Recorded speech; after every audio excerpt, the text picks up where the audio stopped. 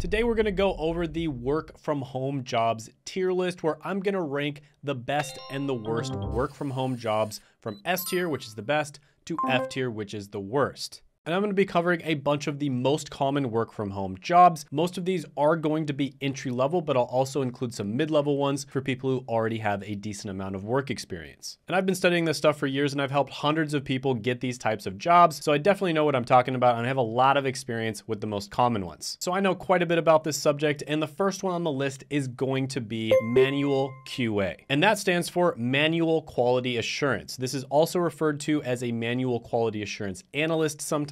But basically, manual QA is kind of like what an editor is to a writer, right? So if a software developer was like a writer, manual QA would be like an editor. And basically, you're just making sure that the software runs smoothly and doesn't have any glitches or bugs. And they're able to test products and find a bunch of these glitches so that your customers don't have to. And manual QA makes about $71,000 a year. Now, you might be thinking you have to be a master coder in order to get into manual QA. And actually, that's not true. You can actually get into this position without having a college degree or previous experience, but you do have to have the right skills and portfolio. And that's where Careerist comes in, and they offer online live courses to teach you the skills that you need to know. And according to coursereport.com, Careerist is one of the best online boot camps. Careerist graduates are already working in over 1,000 different companies in 40 different states, and they're working in jobs related to the courses that Careerist offers, such as manual QA, sales engineering, UX design, systems engineering, and data analytics. Now, what actually sets Careerist apart is it caters to people who have no prior tech experience, technical background, or technical education. And they provide comprehensive training that equips you with the necessary skills to get a job in the tech industry. You'll attend live classes, get internships to practice your skills, receive personalized guidance from a career coach, and receive support at every stage until you achieve your career goals. So thanks to Careerist for sponsoring this video. They are the go-to solution if you're trying to get into a career like manual QA. And I do have a coupon code for 10% if you click the link down in the description, as well as the pinned comment below. So overall, I'm going to put manual QA into S tier. The next one on the list is going to be content marketer. So this is a new-ish type of marketing position, and it's gotten more popular in the last few years. And you've probably seen how billion-dollar companies are starting to create content. Even billionaires are starting to create content. Just look at the All In podcast. And there's a reason for that. They're not just doing it because it's fun, although it is pretty fun. They're doing it because content marketing is one of the easiest ways to establish a brand presence, get leads, sales, and make more money. And content marketers specialize in this. And they also make pretty good money, about $63,000 a year, even though this is still an entry-level position. And typically in this position, they actually prefer younger people, because younger people are going to be more familiar with what the current meta is in digital marketing. So this is another one I really like. And I think I read a survey that said like 20 to 30% of young people actually want to become YouTubers. So what better way to learn how to be a content marketer than to get paid to do it? So overall, I'm going to put this one into S tier as well. So I'm starting off with some good ones. There's going to be a lot of S tiers at the beginning, but I promise not all of them are going to be like that. The next one on the list is going to be a paid media specialist. And this position might include paid search, affiliate marketing, social media advertising, and more. And they make around $54,000 a year. So this is another one where you don't have to have a college degree or previous experience. They also probably prefer younger people that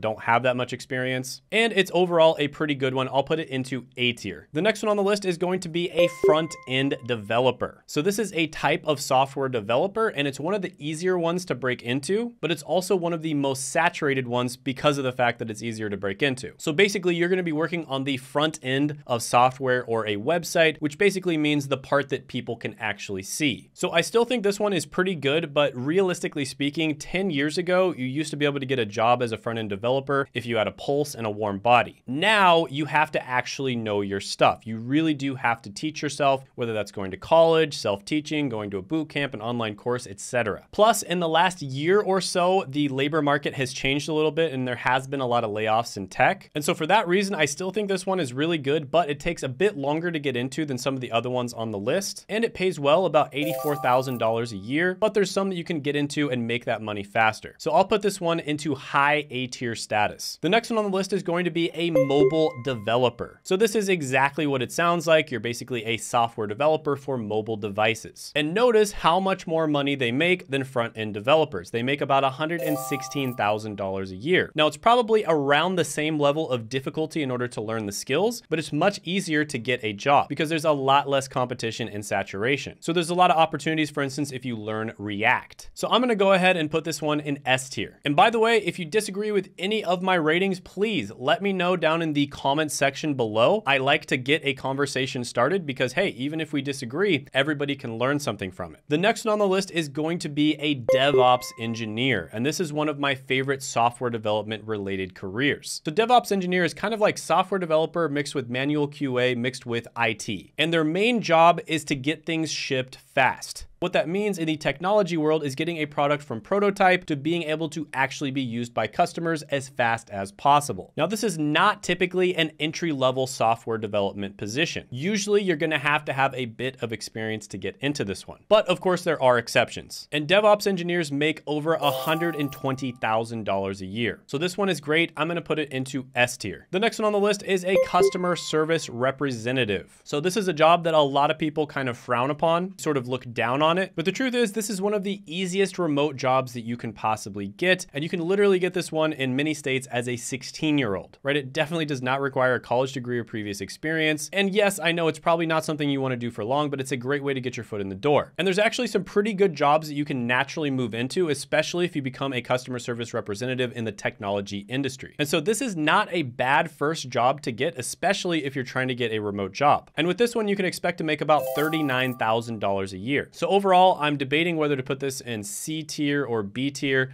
I think it'll go in low B tier. The next one on the list is going to be tech sales. I think everybody knows my feelings on tech sales. I've talked about it many times on the channel. The entry-level career here would be BDR or SDR, which stands for Business Development Representative or Sales Development Representative. Absolutely love this career. Super easy to get into tech with this. The entry-level positions pay around $70,000 a year, which is amazing. You don't need a college degree or previous experience, and technology sales in general pays $141,000. Plus, there are even higher paying jobs you can get to, such as account executive. So yeah, this one is great. I will give it an easy S tier rating. Another really great one, probably the easiest job to land in the technology industry if you're just trying to get your foot in the door because it's easy to move around once you're in, is going to be IT help desk. Now, tech sales and IT help desk are kind of tied in terms of how easy they are to get in. But the truth is, tech sales, even though it's in the technology industry, is kind of more of a business career. So I would say IT help desk is the easiest technology career to get into the tech industry. And basically, you're going to be answering technology, technical related questions for customers as well as your coworkers. And you'll make around $53,000 a year. Now, there's so many different positions you can move into from here. This is an entry-level position, like I said, doesn't require a college degree, doesn't require previous experience. And there's many IT related jobs where you can make multiple hundreds of thousands of dollars a year. So I'll put this one into S tier as well. The next one on the list is going to be another great one. I promise I'm not going to put all of them into S tier, but this is going to be data analyst. So data analyst is one of the lower level, kind of like an entry level data related position. And anything that is data related is going to be incredibly valuable. And basically you're going to be organizing and analyzing data in such a way where it can deliver actual results for a company. And data analysts make about $80,000 a year. So this is another S tier career. Really like this one. It is a bit harder to get into at the entry level. And there is a lot of argument about this one, whether you should get a college degree or not. But in the technology industry, if you have the skills and you can prove that you have those skills, that's all you really need. But a lot of people do get statistics or computer science degrees before they go into data analysis. But with that being said, I'm still going to put this one into S tier. The next one on the list is going to be a freelance writer. So I have kind of mixed feelings about this one. I do think there's a lot of good writing opportunities out there, but most writers don't actually take advantage of those. For instance, I think one of the best skills you could possibly learn right now is becoming a YouTube script writer. I know a bunch of YouTubers, and that's one of their biggest pain points. They cannot find anybody that can properly research and write scripts because YouTube script writing is completely different than any other type of writing. So a lot of people fail when it comes to writing. It does make about $52,000 a year for the people who succeed, but a lot of people fail. But if you specialize, you go into the right thing, for instance, becoming a YouTube scriptwriter, or even better, specializing in a particular niche, this one can be good. But overall, I have to give this one a C tier rating. But if you're able to specialize and you do the right things, this one can be a lot higher. The next next one on the list is going to be a financial analyst. So this is one where you do have to have a degree to get into it, typically an accounting or a finance degree. And basically you're going to be analyzing financial data. And financial analysts make about $87,000 a year. So the fact that you do have to get a college degree to get into this one is going to make me rank it a little lower. But with that being said, if you have an accounting or a finance degree, this one can be really good. I'll give this one an A tier rating. The next one on the list is going to be a legal assistant. And basically you're going to be providing crucial administrative support to legal professionals. Now in this position, you make about $50,000 a year, and you don't have to have a college degree or previous experience, although some legal firms might prefer if you do. So overall, this is a pretty good one. I'll give it a C tier rating. Next one is going to be a wealth manager. Now this is obviously not an entry-level career. Nobody's going to let you manage their wealth if you don't have any experience, unless you're Sam Bankman-Fried, of course. You also need to have degrees and certifications, but for that, you make about $170,000 a year. So pretty good, but it does have a pretty big barrier to entry. I'll give this one a B tier rating. Next one is going to be a travel agent. You're going to be helping people to plan and book vacation experiences. And travel agents make about $53,000 a year. So overall, this one's pretty good. I kind of want to put it in high C tier or low B tier. I guess I'll give it a B tier rating. The next one on the list is going to be a virtual assistant. So this one is not as good for people from first world English speaking countries like the United States, but it's actually really good for people outside of that. And the reason for that is because very simply, people from outside the United States are just as smart as people in the US, and they can kind of do these same types of tasks. But there are certain types of tasks where it's just better to have a virtual assistant from the US. And VAs from the US make about $44,000 a year. So overall, not a huge fan of this one. Of course, there's certain exceptions like executive VAs can be pretty good, but typically this is a position that does require some experience and you're not getting paid all that well. So I'm going to put this one into C tier. The next one is going to be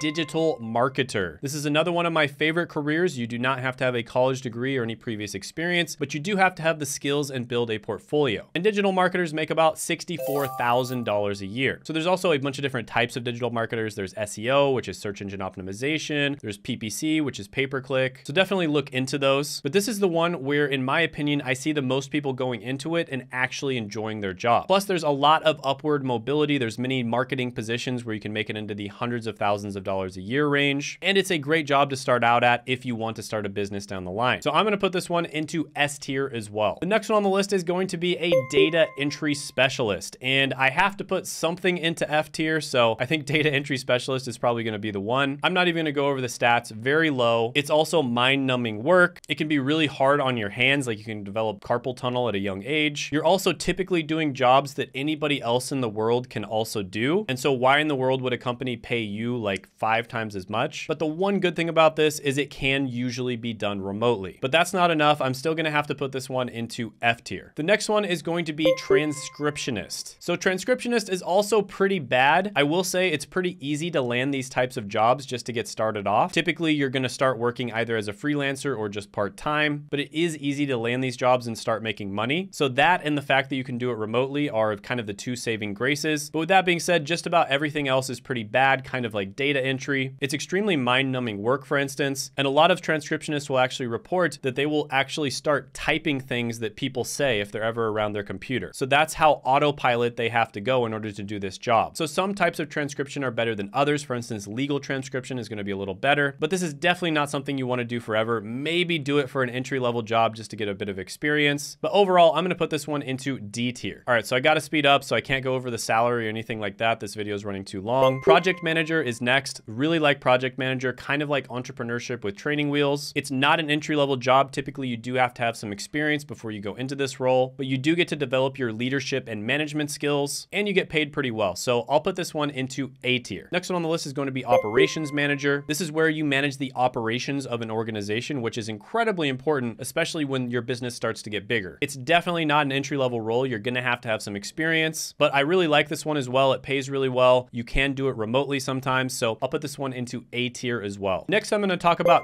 cloud-related jobs in general. So basically jobs where you're working in Azure or AWS, which is Amazon Web Systems. These are extremely hot right now. So, I mean, these are some of the easiest jobs to land and also some of the easiest jobs to make really good money with. So I'll put this into S tier. Next is going to be appointment setter. So if you're somebody who wants to start a business down the line, especially kind of a cash flowing online business, such as an agency agency or a consulting firm or selling courses or selling coaching, anything like that, appointment setter is probably one of the best careers you can possibly start out in. So if that's what you want to do, appointment setter is a great way to go. I'll put it into S tier. Another really good one to go into if you want to go into one of those online businesses is high ticket sales. So basically you would be what's known as a closer. The appointment setter is the one who sets up the appointments. A lot of the time they'll do that through DM. Sometimes they'll do cold outreach, calling people, and then sometimes they'll do really quick appointments just to make sure that the person is qualified. And then they pass them on to the closer, which is the high ticket salesperson. This is another really good one, probably not for everyone because it is kind of a high pressure position, but you can make even more money than you can as an appointment setter. So this one is also going to go into S tier. The next one is going to be a customer success manager. And this is a position that's getting more and more common. So usually you're going to be working in either a high ticket business or a B2B business. That's a business that sells products or services to other businesses. And you're going to be working very closely with your clients to make sure that that product or service is serving them correctly. So you're almost like their personalized consultant for that product or service. So really good position. I really like this one. I think I'm going to put it into A tier. And then the next one I'm going to talk about is content strategist. So this one is going to be great for you if you're somebody who eventually wants to start a YouTube channel or some kind of online brand. And it's exactly what it sounds like. You're basically coming up with strategies to make your content do really well or make the content of a company do really well. So I do really like this one. Right now, it's kind of the wild, wild west. There really isn't an infrastructure to become a content strategist. So you kind of have to get creative in order to get a job in this role. So for instance, you'd probably be cold emailing different businesses as well as content creators out there. And that's how you'd be able to get your first job. So the best way to become a content strategist, in my opinion, is to just start making content yourself. Other people might see your content, think it's really good, and then they might want to hire you. So because of the fact that it's a bit hard to get into and there's not really an infrastructure here, I'm going to put this one into A tier, but it definitely could be an S tier career in the future. Now, if you like this job, check out my best remote job tier list where I go over a bunch of other careers, and you can check that out by clicking right here.